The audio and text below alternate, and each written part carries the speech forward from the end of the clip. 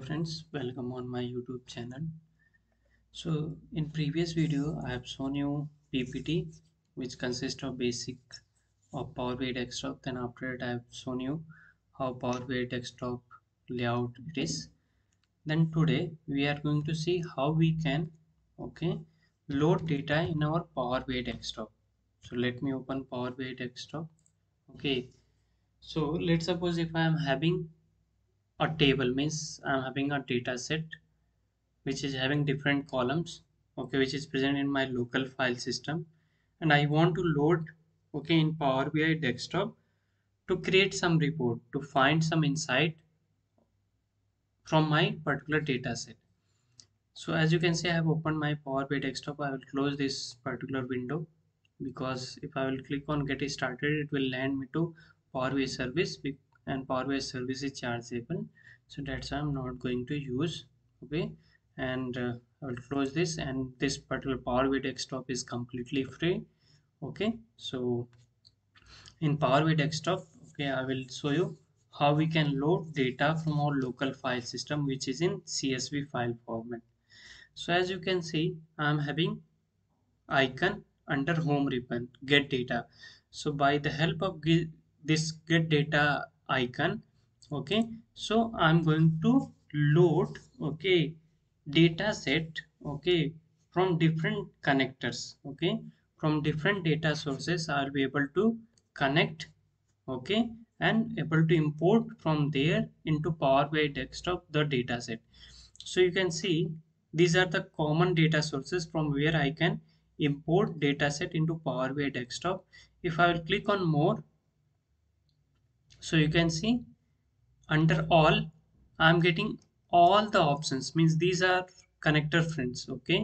So these many correct connectors are present in our Power BI desktop from where I can import dataset into Power BI desktop. And after that, they have categorized here. Okay, connectors they have categorized into file, database, Microsoft Fabric, Power Platform, Azure Online Services, and others. Okay, so if I will click on database, let's suppose my data set, which I want to load in Power BI desktop, for which I want to find inside, which is present in SQL Server.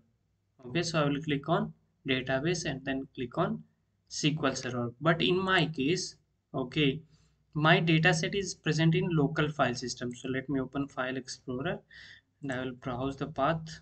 Okay, so you can see at this particular path, my this data set is present. Now I'll open this particular order data set. I will show you. So these many columns are there.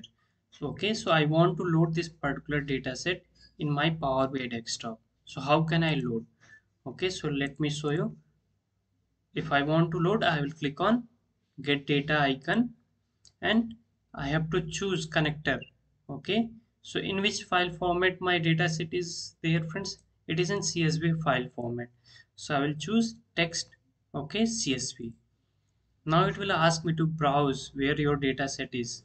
So by default it has taken the path which I have opened. So let me browse. Okay, and I will select order this particular data set because I want to load, and I will click on open. So it will take just few seconds. Okay, now you can see I'm able to see preview of my data set. So what is the delimiter? Power BI is enough intelligence. You can see it has automatically find out that this particular data set is having delimiter as comma, because fields file format is CSV, so comma separated value means the value are separated by commas, fields are separated by commas, that's why delimiter is comma. And it will automatically find out, for each column header what is their data types, for each column what is their data type. So based on first 200 rows it is going to find out what this particular order ID's data type is, and so on. For order date, what is the data type? For ship date column, what is the data type? Based on first 200 rows it is going to find out. So I will click on load. So once I will click on load, so you will be able to see here.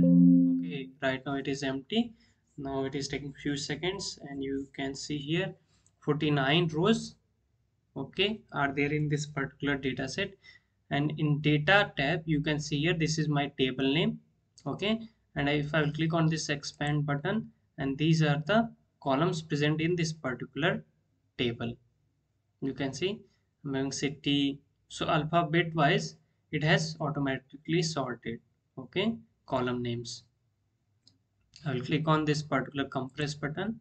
You can see now in the same way I am having one more data set which is product. So I will show the preview of this data set also. So you can see it is containing product ID, product name, subcategory name, product name, okay. Now I want to load this particular data set in my Power BI desktop. So again I will click on get data. Whenever I want to load, whenever I want to import some data, okay, from any database or from these connectors. So you can see if my connector is not present here, okay, from where I want to import data into Power BI, so I will click on more option. And if I will click on more, I will get all the connectors, okay, from where I will be able to import dataset into Power BI desktop. So as you can see, it is mine is in CSV file format. So I will select text CSV and I will click on connect. So once I will click on connect, it will ask me to browse you where is your dataset. So I will browse and I will choose my dataset which I want to load in Power BI desktop. And you can see I have selected product and I will click on open. So you can see we are able to see the preview also and delimiter, okay, and data type it will automatically find out based on first 200 rows. Now again I will click on load. So right now you can see only order table is present.